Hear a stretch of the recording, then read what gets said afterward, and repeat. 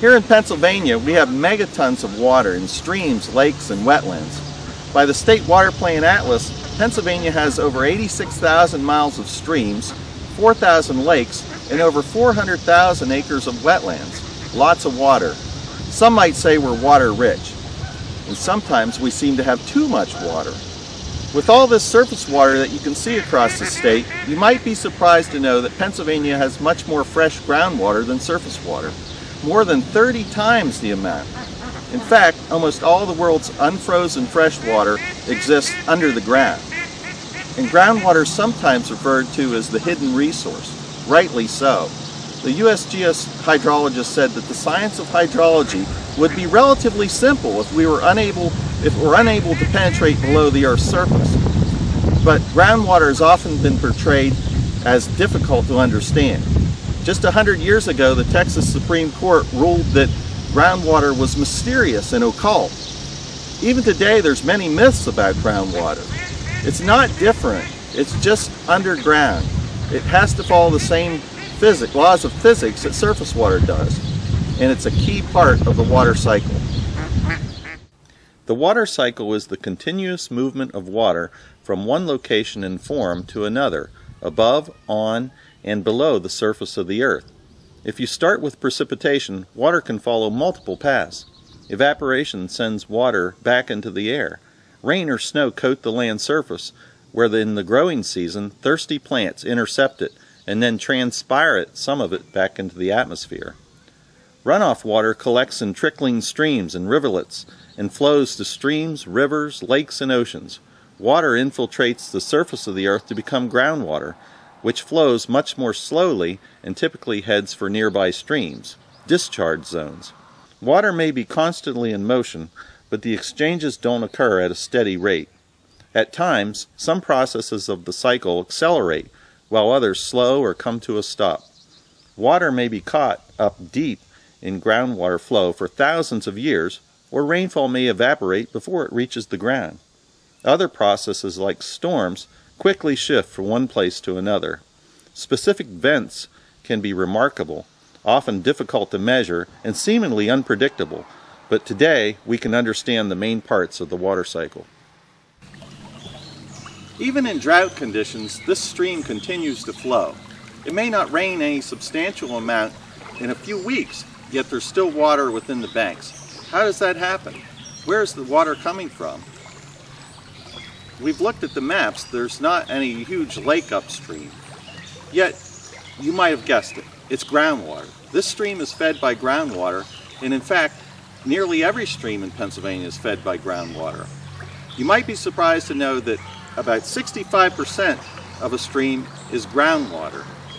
It's called base flow.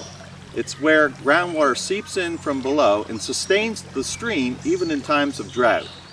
This is the primary reason why groundwater and surface water should be considered as one resource.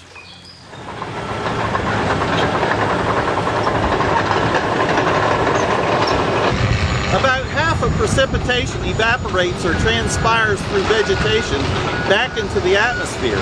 Some precipitation runs off into streams and rivers, and we see stream levels rise. Normally about a third of precipitation seeps into the ground as groundwater recharge. But here's something to think about. What happens when we pave over forested areas, farmland, or even grassland? Instead of soaking into the ground to become groundwater, this water races to the nearest gutter, then flows out to streams and rivers.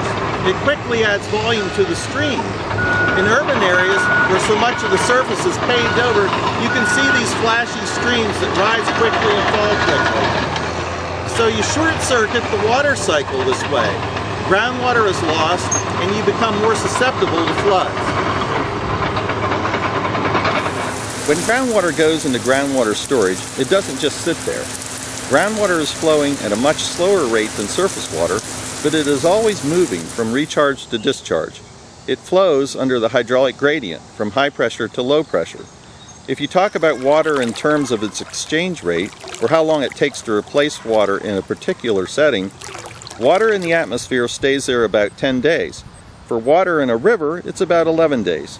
Soil moisture might take a year to be exchanged. A large lake could take 7 years.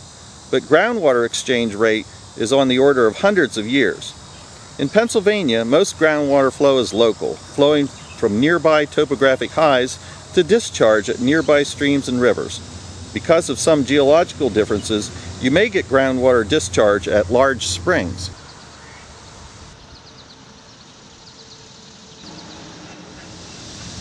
At boiling springs, groundwater comes to the surface in the form of these forceful springs. It's partly because of the large fractures in the limestone, and partly because of a rock called diabase, which forms a subsurface dam to the north and east of here. Over 15 million gallons of water a day comes to the surface at boiling springs. These springs are evidence of the huge amount of groundwater in the area. As groundwater moves northward off of South Mountain, it becomes constricted from the walls of the diabase, and it's funneled upward as large springs with unusual force, driven by gravity from the mountain's elevation. The churning action of the two main springs can be seen where groundwater merges into the small lake as bubbling springs. Here at the Susquehanna River, a mind-boggling amount of water flows past Harrisburg all the time, 24/7. The average flow at Harrisburg is about 10,000 cubic feet per second. That's about 4.5 million gallons in a minute, or 6 billion gallons in a day. But when you think about it and calculate it out, over Pennsylvania in an average year of 43 inches of precipitation, about 34 trillion gallons of water would fall on Pennsylvania in 1 year. It's been estimated, though, that there's 80 trillion gallons of fresh groundwater. If you would pump out all the fresh groundwater, it would cover the entire state by over 8 feet. Groundwater is a great resource, but recognizing its part in the water cycle is important.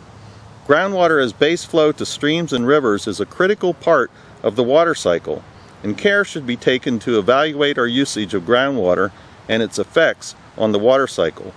In addition, we have to be extra careful to protect its quality. Once groundwater becomes contaminated, it's very difficult and expensive to clean up. So please do your part to protect and conserve this great hidden treasure, groundwater.